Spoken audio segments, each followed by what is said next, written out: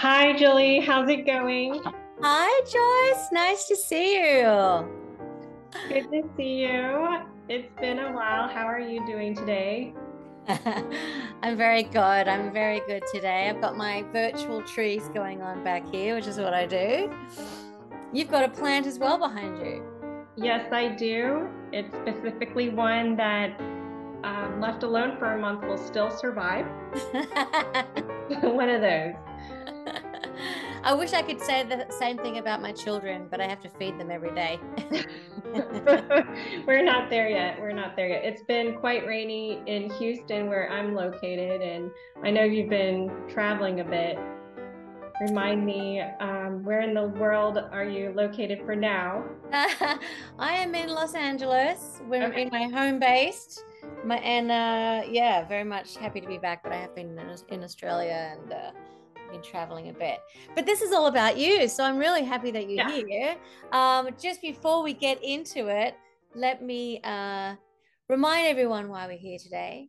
Welcome to the Creative Entrepreneur Podcast, where I interview leading female executives and digital and creative disruptors and entrepreneurs who give me their insights and tactics and strategies on how they become successful passion leaders. And it's all part of my platform, which I know our guest speaker has been part of, called TheCrea8ve, where we're providing a lot of content, a lot of coaching, a lot of connection, a lot of creative resources to kind of light a fire in your heart and soul about becoming a passion leader and achieving anything that's impossible, which leads me to today's guest and the topics that we're going to talk about today. Joyce Roosz is in the house. I'm so glad you're here. Thanks, Julie. Thanks for the intro. And I will say that, and for our listeners and watchers, our viewers, I've had the enormous gift and opportunity to get to know Joyce lately, as she's been part of various activities in the creative. But let me tell you all a little bit about her, and then I'm sure she'll go in and tell you a lot more than what I'm going to say. But I would say that she is a really true entrepreneur, a woman who has really been honing in on her fire, her vision, her passions, and she's been able to realize that in the real world through her career path. It's very, very exciting. Joyce drives global factory performance excellence. Oh, I want to see what that's all about. And is a champion of operations, engineering, and enablement, LACE, which is a lean agile center of excellence. She works at HPE. She'll tell you a little bit about that, and leads program management there, as well as Intel, which is a prior company she's been at. So there's a lot of tech. So I love that. And she's got a lot of supply chain skills across consulting engagements, manufacturing, supplier partner management, customer quality, and channel sales. Actually, I met Joyce at a channels conference. More on that later. And she's really into business process improvement, financial efficiency, solving problems for the business. There's a lot here. She's a team builder. She works in the trenches. She rolls up her sleeves. She's the go-to of many things. And what I know about her and what I'm really excited to tap in today about is she shows up in her workplace as the leader that she is for everyone. And so what I want to learn from Joyce today, and what I'd love her to share today, is her insights about how she not only acts and influences others as a leader in the workplace, but also how she's advancing her own career moves through the way she shows up in the workplace. She's got some really cool things I want you all to know about. How she's like applying that diligence and focus in her learning and education and in her leadership education, because we never stop learning. Just a lot more about that. So welcome to my podcast. Thanks, Julie. That was quite the introduction. My breath honestly is taken away now that you say it. I'm so happy to be here. Super, super happy. So tell us a day in the life of Joyce Roosz. Yeah, let me maybe backtrack a bit. Right now I lead a global team and we are really focused on metrics enablement. There's new factories coming online from, just the acquisitions our company has done over the years, working with our external partners as well as all the strategic initiatives. I'm a PMO leader. This is what I'm passionate about, live this day in and day out. I, if you asked me even 5, 6 years ago, there is no way I would have imagined being here today. So it's been quite the journey and I love what I do. Mm, that's amazing. So what do you do? Well, I am really good at addressing unplanned issues. So emerging supply chain, whether that's coming from our customers, suppliers, or something new, just global events, how do we address, pivot, make changes? I really especially love the agile methods. It's just a framework on how do we take these new requirements, adapt, and keep delivering value to the business. When something's your passion, every day is just another day for a challenge, and I love showing up. That's a wonderful. Showing up in the workplace can come in different forms. Sometimes, we arrive, we just do the job that we're asked, and we just do it. We're just waiting to clock out, so to speak. You don't strike me as that person. You strike me as someone who over delivers, and I'd love to get behind that mindset. Like, what makes you tick in that front? Yeah, that's a good question. And I may, take the audience back. So, Yeah. I'm originally from California and, graduated in 2008. It was during the recession and was thrilled for my first opportunity at Intel. Went to New Mexico, got deep into wafer fab, process manufacturing, learning all about CPUs. And there, met my husband who was in the military. So I knew he was the one for me, and we transitioned from military to civilian life, moved to Houston. I did not know anyone, had two wonderful boys, but essentially had a moment to start from a blank slate again and had to reimagine who I was. And at the time, life has a way of humbling you.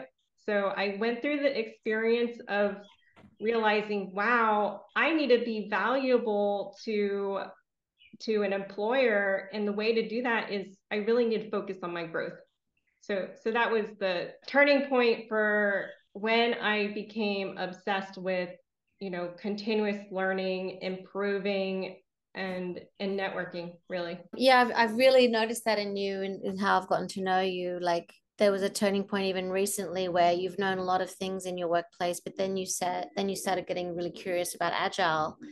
So, for those who are listening, it's not like Joyce said, well, yeah, I think we should bring in some agile methodologies here. Let me just go and get a trainer on that. No, she literally did the highest course you could do. She finished the course in, like, I don't know, a week.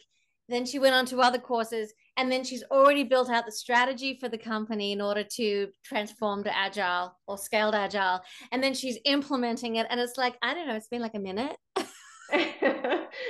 To be honest, between you and me, I wish it were faster. It feels slow, but I'll take the momentum that we can get. And then as of today, we have plans to train 40 team members worldwide, and continuing, the growth and the development and of that type of problem solving. It's another framework. Mm-hmm. I do it for me. I need a role model what I believe in, and I absolutely, every chance I get, I ask my teams to prioritize time for themselves to go develop. It's just so important. Yeah, I love that about you. And it's a good takeaway for all of us, like, as we all manage and lead and get work done and, deliver our goals for the company and for ourselves. It's sort of, we have to be the student in life as well. We're always learning. And so, going back to the concept of your approach to leadership and how you show up, what I'm learning from you and what I'd love you to share is, and I don't know where this came from in you, but you go above and beyond. What is that? Where does that come from in you? originally, when I started back in the workforce, I wanted to run away as far as away from the feeling like, there was a moment I felt my career is over. I really felt that. I really believed that. And, that's not a good mindset to be in, but that's just where I was. I just kind of looked at what was ahead of me, the cards that I was dealt. And, I faced so many rejections. I had so many interviews, so many final interviews where they look at you right in the eye and they're like, no, not a good fit. And I just thought, I need to run away from the feeling that I'm feeling right now and make myself as valuable as possible. And part of that is, you say yes to the opportunities. I started saying yes to pretty much everything, trying everything, soaking everything as a sponge, meeting everyone, see how I can help be of value, make connections. Really, it stemmed from a deep fear of that situation I was in, but through working with the creative, the nice thing is you can rewrite your narrative and it's a new story. And that served me to get to my first role. And then quickly, I'm thankful I had a really supportive leadership team. They saw just the potential and really took a chance on me.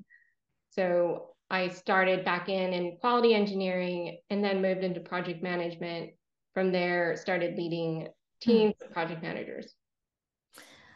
Great. Oh, let's go right there. So first of all, I just want to acknowledge you said a lot there about, you said a lot, but one of the things that I really called out to me was overcoming fear and just focusing on showing value. So getting over your own self of like, I'm not good enough, I'm not good enough. But then what you did is you reinvented and said, look, I'm not going to go with that. However, they don't want me for that job. I'm just going to just show the value the way I can. And then I love you're saying, rewrite your narrative. That to me is just fabulous. Like I loved that. That was amazing. So that we can rewrite our story, that we can rewrite our path and how we want to do things. I love it. So yeah, so you grew up in California. You started traveling with your husband. Like, what was your kind of first like formal career that you felt like, okay, I found my place? And tell us a little bit about that. That's an interesting question, Julie. I haven't thought of it.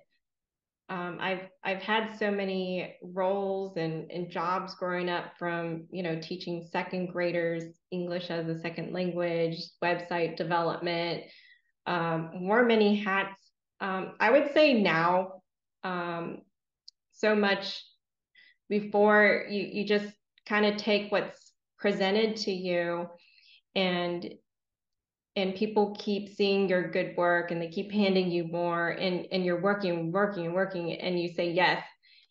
I think that the turning point was for me when I looked up and think, is this where I want to go? I never took the time to look up to where I was going.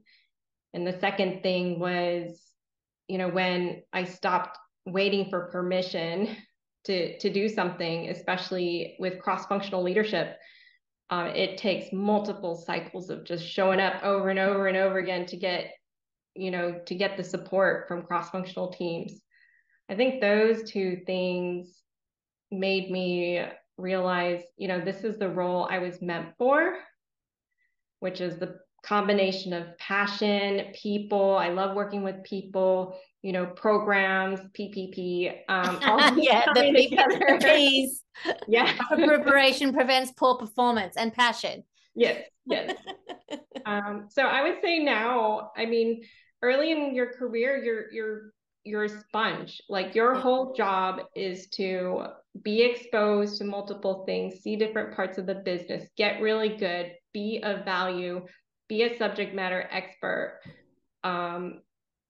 And at some point you're going to know what you're good at, what your passion is. And that's when you really need to double down on, okay, this is where I'm going to go now that I know those things. Yeah. Yeah, totally. And I think I actually agree with you. And as I was asking the question, I kind of answered myself anyway. Like when you're first starting out, you really are just trying things out, and maybe we haven't found our nirvana career yet. It's sort of like we're all a work in progress, right? But something that I think I'm going to ask you a really hard question, because generally my guests don't want to answer it because a lot of people are listening and watching. But I want to ask these hard questions because that's the essence of why I do this podcast. So this is called the EntreprenHER Podcast. It's for women or those who want to empower women in many different fashions to become passion leaders, leaders that are leaders and who are following what they love. So for you, for whatever you can share with us publicly, can you tell us a time, or can you tell us some experiences as to where you felt like your leadership has been thwarted, whether it's based on your gender or just in general? It doesn't have to be gender related. That, there's something that I want to be open about. There's moments where, based on my gender, I had comments and I cried about it. I cried about it at work.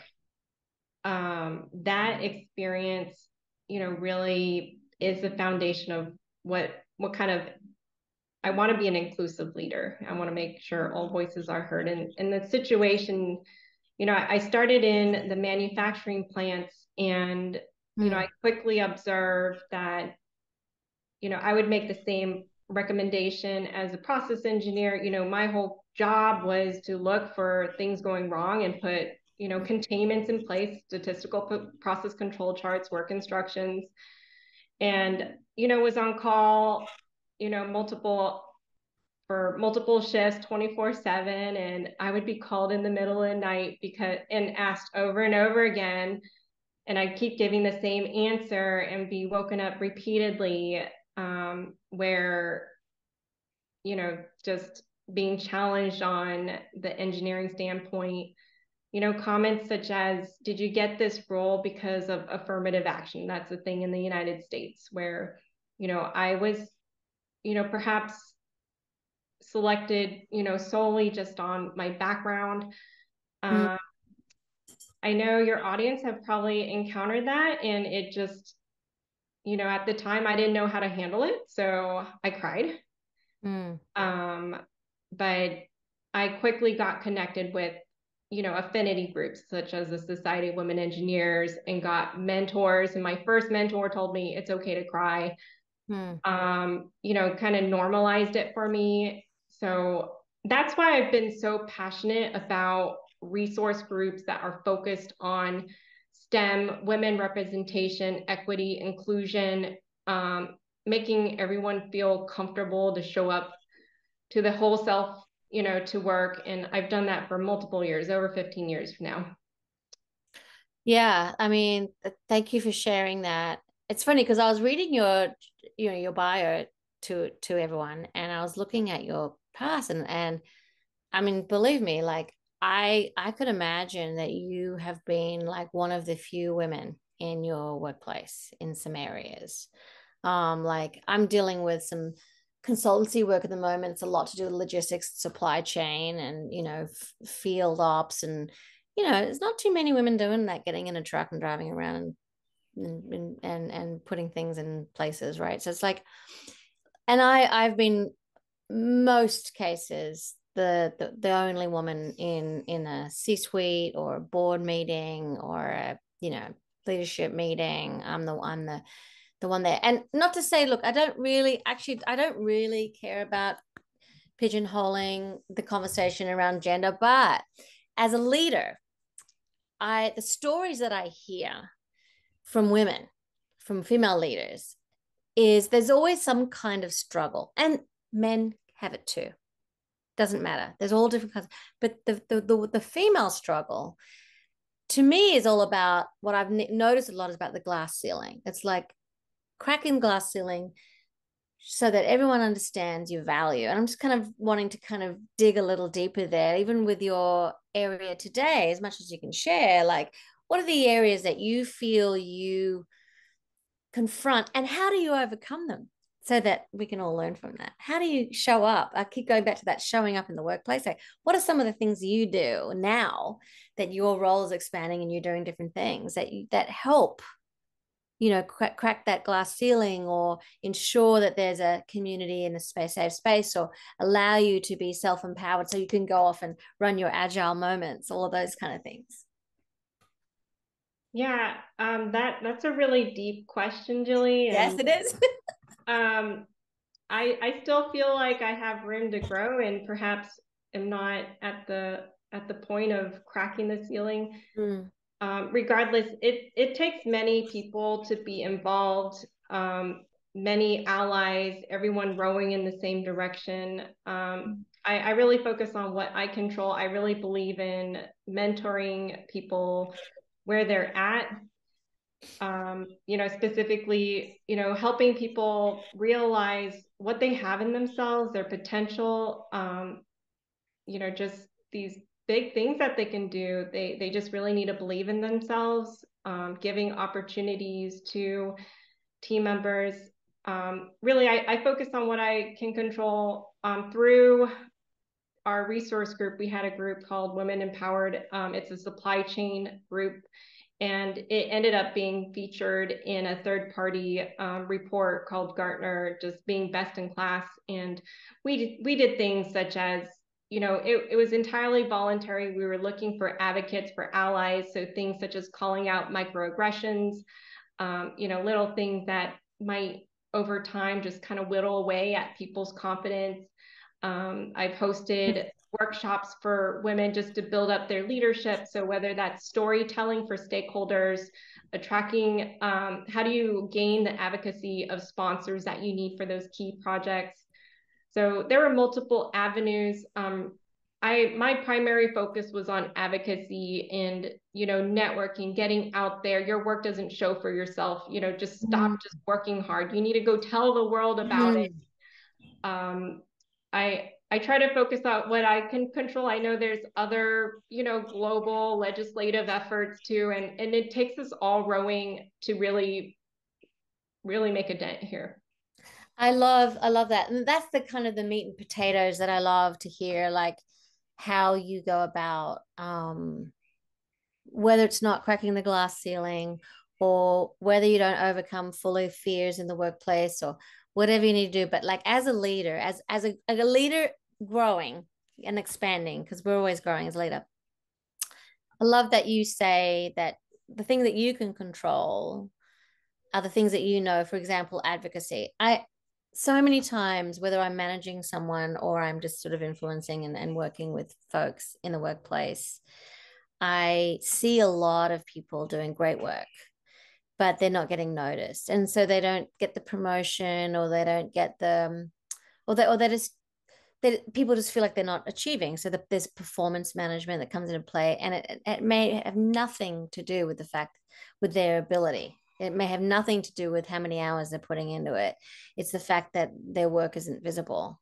So you said, just right there is amazing. And I even like, I said something to someone yesterday, like, you're working so hard and it's a woman in the workplace, and she's like, yeah, I don't think the leadership knows how much I really do, and our team is short staffed and everything. And I said, but do you send out executive reports? Do you create looms, or what do you do? And I don't know. So like, that's the work. It's not so much the work she's doing every day, it's how she shares and advocates so that people are aware and it's transparent, and that forms other great things like alignment in the workplace and trackability and accountability and velocity and getting things done. But I digress.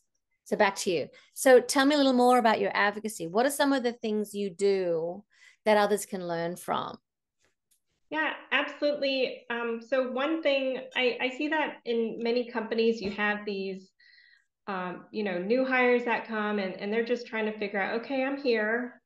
What's next? What's next? And we provided resources, designed with 3 to 5 years in mind. Think big. What can you do? Look at the leaders around you, who inspires you. So we have targeted resources just to help with designing the career based on your passions, what you're good at, what people say that you're known for. You take that all into consideration, and then kind of after some time to think about it, figure out what's in it, and from there we can pair with mentors. That's one pillar of it. Another is networking. I work in a global team, so over the past 2 years, we've done 20 strategic hub face-to-face networking events where we connected employees with leaders. We will do things such as, hey, get prepared. You go read their bios, show up, be ready, dress for this. I know you all work from home, but you're going to dress for this. We also had virtual regional just to make it inclusive for those that are remote.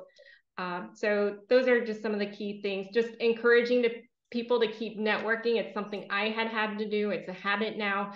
Just kind of back to basics. These sound basic, but they're the reason why they're there, and it's foundational.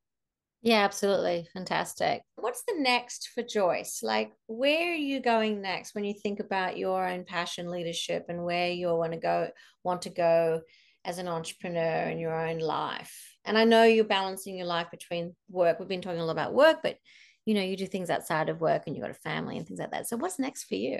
The whole self is important to me.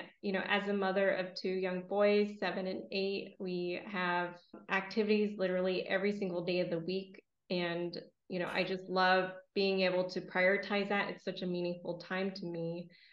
Longer term, I'm so grateful for having the opportunity to not only see different functions, but lead a team. Would love to continue in leadership. I'm exploring several areas in the transformation space for enterprise, which means different things. And to me right now, that means, MATO, mergers and acquisitions.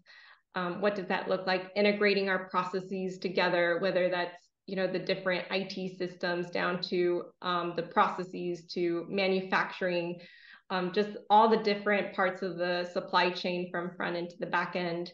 I'm looking at places that really use scale agile, just processes that really depend on that, especially for P&Ls. How do we, work with our business partners, the different regions of different countries, and capture that business value regularly? And then lastly, just product life cycle management, the whole cycle. So I'm just exploring a few areas of what that means to me.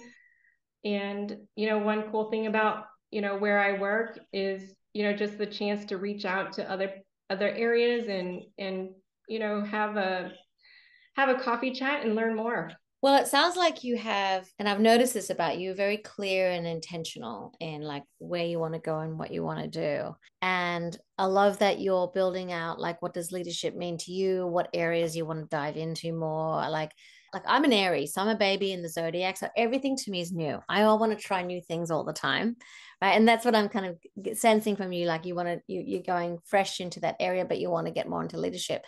But it sounds like you're also very into community as well. That last thing that you just said, tell us a little more about how you use community to advance your own education and network. Yeah, one thing I learned is I'm a people person. I actually get energy from being in a team. I love to bounce ideas and see, I love to learn from other people. And really at this point for where I'm at in my career, it's more so, where do they see themselves? What growth opportunities can I provide them? Or, who are the people that they care in their lives that, kind of, might need some help right now, might need an encouraging phone call or a connection. At this point, I love to find out, connect with people and see if I can kind of be, connect hey, this area over here has this opportunity and you're looking to grow, why don't you meet and make those connections? And this is pretty critical for what I need to do in driving cross-functional type of programs. If we can align what needs to be done with someone that wants it, that's the ideal situation. So I'm all about networking so I can find out and see if I can make that happen. Yeah, that's great. So you're finding out what people need so you can solve a problem with a solution. Yeah. But also it takes a team, it takes a village to do anything. Yeah. So we know we can't do anything on an island. We kind of we need to act as a team to get things done or to transform and change. Change management is very much about team effort. It's great. Well, let's shift just for a little bit, and then we'll come back and do some sort of golden nugget type things. Did you get a chance to listen to some of the music? Yes, I did. I wanted to point out one that especially resonated with me, if that's okay. Yeah. So I just to brief for everyone. So pretty much every podcast that we do, I not only talk about leadership, but I switch gears and talk about my passion, which is music.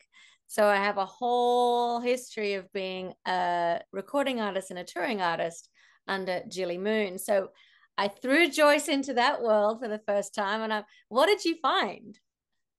I just want to say that I love that part of you, the artist part of you. I played piano and the bass and the guitar for quite some time.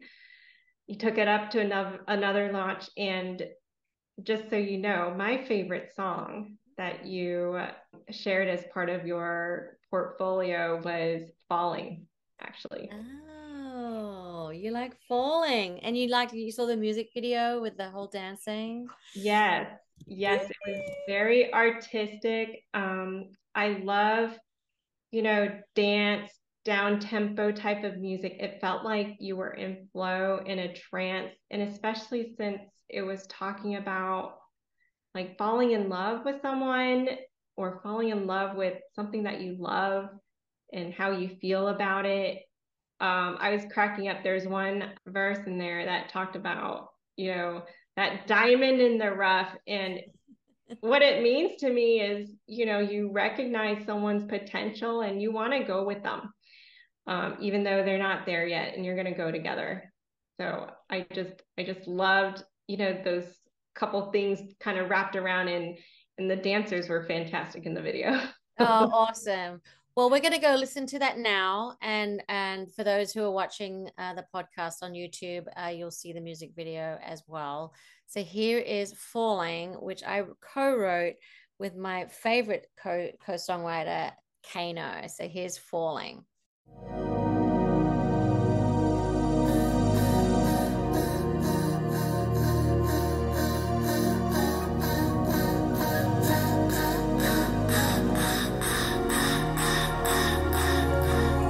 Thought I was over the idea of lover. I kinda discovered I like my own company. Yeah. But then you came by me and I kinda lucky. I kinda discovered I like you beside me. Oh, yeah. Gonna let you push my heart around, but my wall is slowly falling down. Falling, falling, falling, falling, falling, falling, falling, falling for you. I'm falling, falling, falling, falling for you.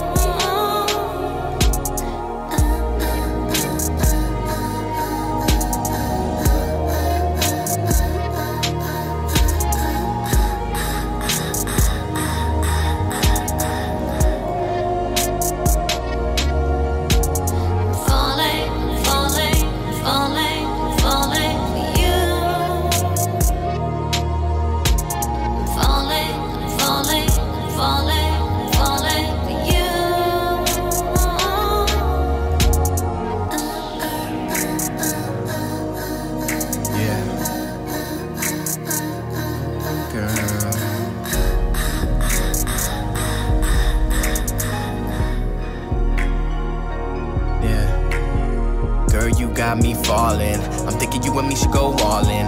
Shopping spree, stop by the mall in. Girl, you got them dribbling the way that you ballin'. Throw it down between the legs. Shorty down for the assist. Stick with me and you will see the way. Path is lit, candles in the bedroom, making all the sound there is.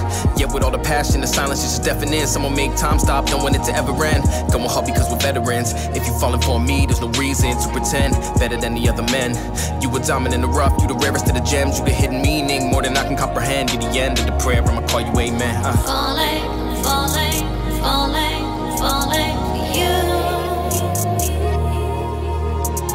Falling, falling, falling, falling for you.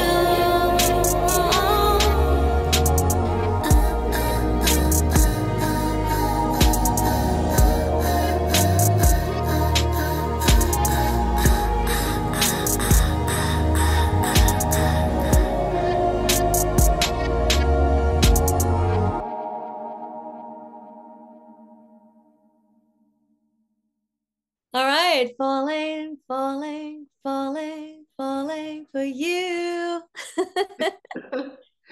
I was trying to look, I was like, is that Chili? Are you a dancer too? No, I wasn't in it. You know, I've really done this whole thing where I used to be everything on stage and in everything. And then the last kind of set of music videos, I've decided I don't want to be in them. It reminded me, so Britney Spears and I think John Elton did a collab over the pandemic, and they had these like interpretive dancers, and it reminded me very similar of that music. Oh, I have to look it up. Yeah. John Elton or Elton John? No, wait, it's a different person. Elton John and Britney. And Britney Spears. I'll take a look at it. Yeah, he's been doing a lot of remixes of his old songs. Maybe that's a Tiny Dancer. Could have been Tiny Dancer.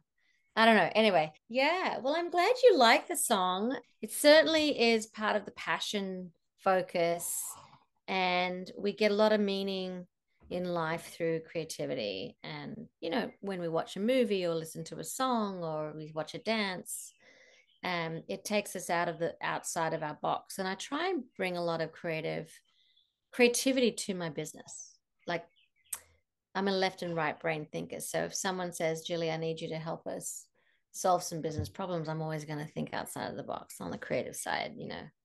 So how do you do that? How do you bring the creativity in your life, and how do you bring that to, you know, your day job? I love that, Julie.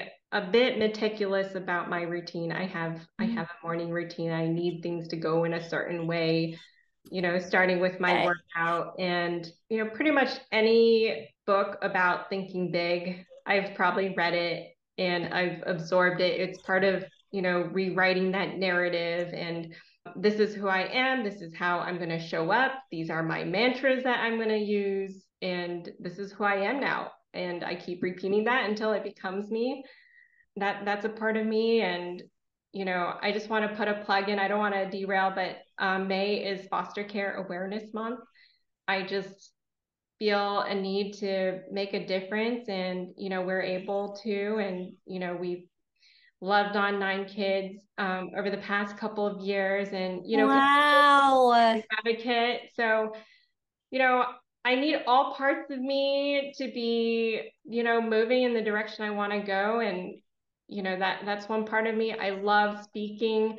I expect to, you know, deliver a couple talks this year. Yeah. And I've been watching your Instagram videos. What a great kickoff in that world as well. Yeah, that's very creative. You know, that's thought leadership, but it's creative, like creating the videos, you know, a bit like building this podcast. It's so creative in putting it all together as well. And then you get to share your thoughts and your approaches, right?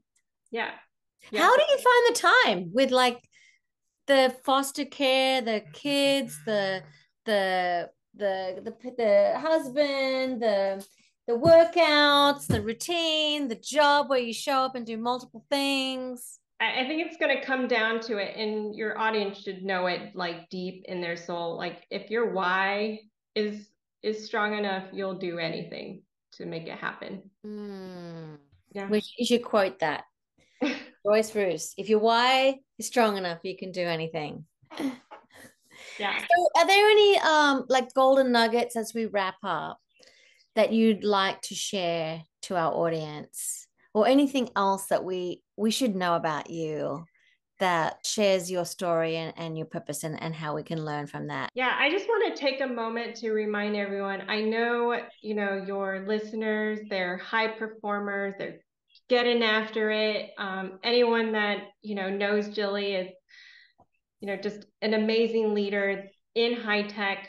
I think this is a good reminder to reinforce that every moment we have to meet with someone, it's a moment to connect with them and, really make them feel heard and seen and valued.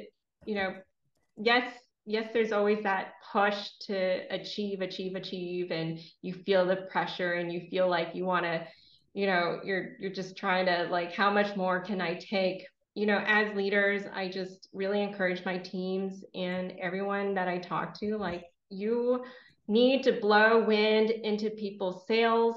You need to help them dream big. You need to help them see the potential of where their idea can go, help enable and activate people's whys. We talked about, if your why is strong enough, you can really do anything. Let's keep, pouring into that, especially if you're in a position where you're able to. I think you've just nailed it insofar as like a true definition of leadership. It's not someone who just says, I'm the leader, everybody, we're going this direction. It is, I'm a leader and I'm enabling all of you and empowering all of you to take us in the right direction. Yeah. Beautiful. So where can people find you and come and see what you're doing? So I'm on socials. I have a website, joyceroosz.com, where you can see the latest on all my talks. Right now, I'm focused on self-belief, technology, especially in the femtech sector, as well as topics around PMO leadership. You can find me on Instagram and LinkedIn. Fantastic. Can you just spell out your Instagram if people just wanted to, if they're hearing it and they want to go find you on Instagram right now? It's Joyce, JOYCE _Roosz. That's ROO, S as in Sam, Z as in zebra. Great. Awesome. Thank you. It was a pleasure to have you today. Thank you for being part of my creative world. I really appreciate it. And I hope that your network, your advocacy, your community endeavors, your work all pans out as it should. You've done so much, and you're a great role model, for those who want to believe in what they want to believe in and then go after that. And you apply so much discipline to that as well. Like, you really have a structure in how you do it. And, kudos to you. So I'm really, really glad that we had you on this podcast. Thanks, Jilly. I'm so happy to be part of the Creative. I honestly met amazing people through that, and like-minded people, that want to be, the best in their areas of passion. So I'm so grateful to be part of it. I'm so glad you're part of it. And for those who don't know about The Creative, you can find it at TheCrea8ve